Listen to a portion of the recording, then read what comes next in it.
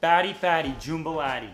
This is for all the people that look in the mirror and they just got like a gut hanging out, or maybe you only got to cut like 4 to 5 pounds and you don't like really need to be doing all the extreme stuff I said in the last video. But this will make you lose. This will bring you down to, like, personally, I think your athletic peak.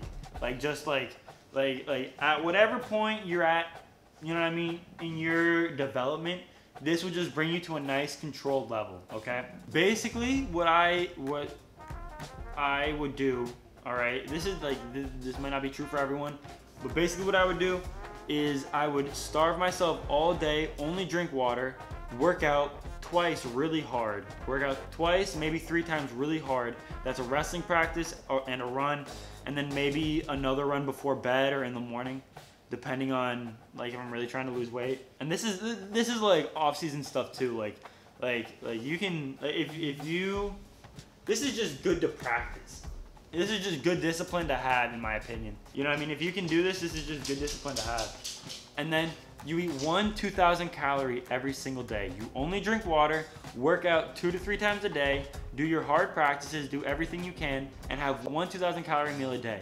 All right, this is for the people with excess body fat. They gotta lose 3 to 4 pounds. They gotta, if it's 3 to 4, you can, this will pretty much bring you down to like 10% body fat religiously. This will like, if you're doing this, if you're working out twice a day hard for like upwards of 2 hours, okay? If you're working 2+ hours a day hard, all right, getting your heart rate above 130 BPMs, I think that's normal, or whatever it is. If you're getting your heart rate up basically to like whatever a good rate is, look it up, I don't know.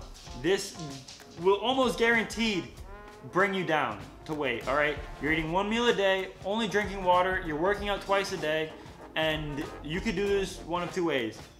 You could eat complete shit and feel like shit. You could eat like a bunch of empty carbs and like fruit roll-ups and like just a bunch of shit, processed shit.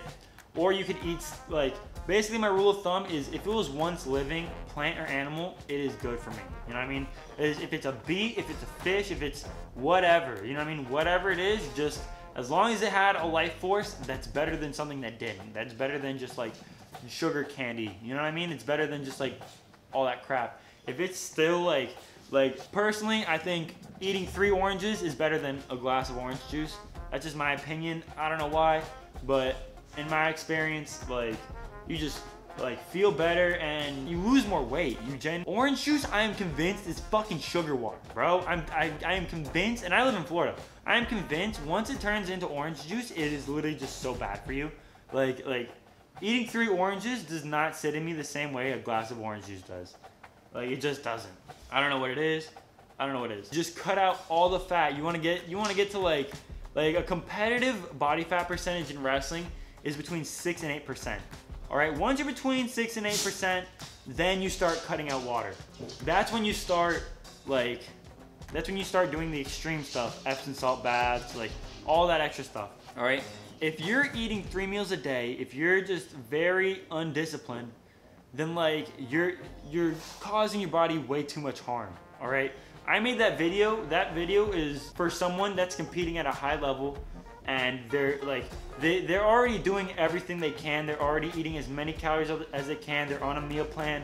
You know what I mean? They're already doing everything that they can when they're not having to lose weight. Okay, that's what yesterday's video is. Today's video is for just your general competitor. This is like if you want to be competitive at your weight class, because once you get above like 15% body fat, you got to think you're going to be wrestling kids and adults with 6%, 8% body fat. They're going to have 6 to 8% of their weight not be fat. It's going to be muscle. It's going to be power and agility. It's not going to be fatty Jumbalati. All right? It's not going to be jiggle. It's going to be, you know what I mean? It makes a real difference. It makes a real difference, and you will drop. I've seen people drop 4 weight classes, all right, in a summer. In a summer of just a disciplined eating, they will go from 190 to 152, all right? It's very possible, and the only person stopping you in general is you. Because, bro, if you're drinking water, it is so fucking hard to starve to death.